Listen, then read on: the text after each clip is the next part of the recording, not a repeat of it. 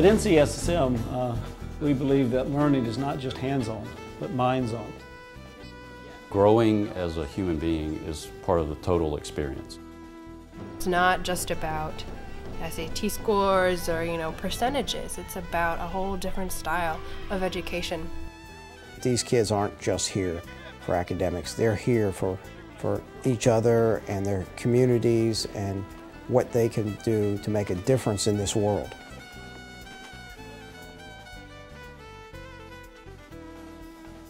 In 1980, Governor Jim Hunt, former governor and Duke University president Terry Sanford, and scholar John Ely, along with many others, saw a need in North Carolina for a new kind of school, a 2-year residential high school with a special emphasis on science and math education. I thought this school could identify and bring in some of the brightest students in our state. By the way, many of whom were not challenged. Some of them weren't even doing very well in their regular high school. Give them the best teachers, give them the experience of working in labs till well into the night if they wanted to, excellent laboratories. Let them work with other bright students so that they would encourage each other and challenge each other. My expectations were that we would take some of our brightest students to start with, but then take them just as far as they could go. Well, I came in after the initial steps had been done by Governor Hunt and his staff. During that time, they first of all established the school by legislation, which was not easy. And they found the site, this old Durham landmark of the Watts Hospital. So the initial challenge was to look at these buildings and hire an architect and develop a master plan. And then to see how much of that we could actually accomplish in terms of residential quarters, classrooms, and some essential administrative rooms for 150 students and faculty and staff of probably 25 or 30 that first year. From the very beginning, the school's rigorous academic standards encouraged students to take responsibility for their own learning and assert their independence.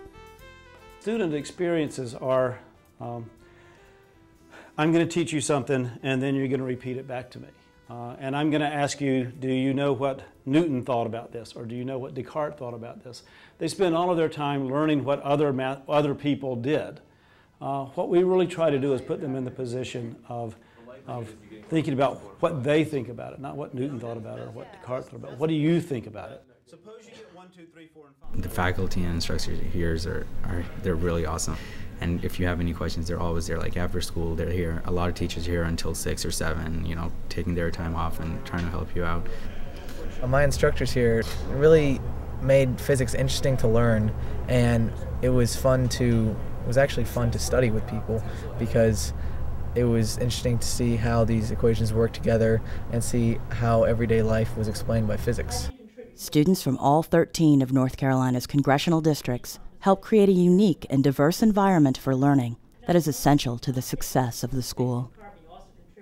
Back home in Shelby, there's not many different cultures or races, so coming here was like really awakening. It's really different living with a bunch of girls on a hall because that's just interesting in itself, but yeah, we're really close, and I like being able to go, like on the weekends we go shopping to the movies together at the hall, and it's really fun. But still, the kids know that their parents are not there. And just think about when you were 15 and 16. Gee, mom and dad are not here to tell me what to do. I might just try something. But I think the residential life helps them mature and develop their independence. Well, being here on your own, it forces you to learn how to fend for yourself. Like, there's no parents telling you what time you need to be in your room or what time you need to go to bed or to do your homework. So it just really forces you to take care of yourself. In addition to the students living on campus, the School of Science and Math has been committed to providing educational opportunities statewide.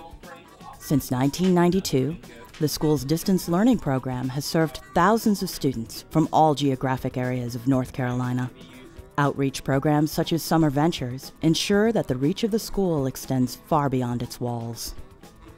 The North Carolina School of Science and Mathematics serves as a hub for 8 cyber campuses. They provide multimedia technologies and conference capabilities for these schools to have access to high-level teaching and learning in science, math, and technology, and it's a great way for schools and teachers in low wealth areas of the state to reach out and have access.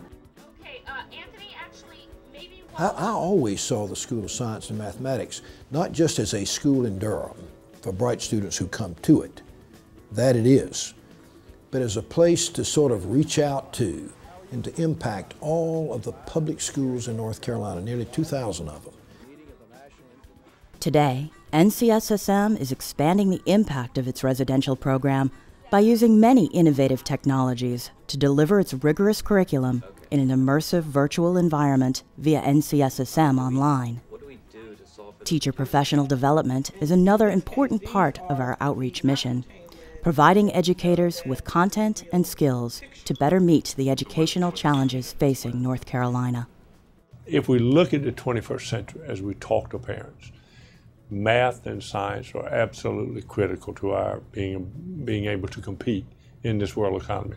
Just about everything that we do is related ultimately to some sort of mathematical proposition. And to get a really good understanding, to vote intelligently on things like reducing global warming, or is it real or not, you need to have a strong background in mathematics and science. When they get into the workforce, there's no longer just, competing with the kid across town for a job. They're competing globally for jobs that are high-tech. We must prepare our students, and the North Carolina School of Science and Mathematics takes that to heart. NCSSM continues to be an example of excellence, enhancing and contributing to the quality of public education statewide. Not only has this creative learning environment become a model for schools across the nation, but as a constituent of the University of North Carolina, the school continues to look to a future of transforming learners and developing tomorrow's leaders.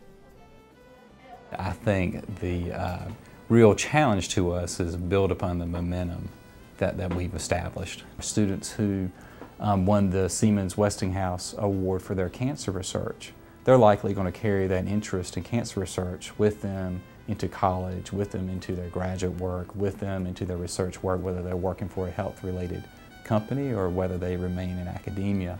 And I think places like science and math are a great place to start with young folks who understand, number one, the environmental challenges we face, number two, how important it is to have those alternatives that propel us into the 21st century and beyond. I just don't look at anything the same anymore, and I like it like that. And I'm going to cure cancer one day, and I know it. I'm going to cure cancer, and that kind of confidence is what NCSSM has instilled in me. I will definitely remember the people. I've made some friends here that I'm sure I'll be friends with when I'm like 50 years old.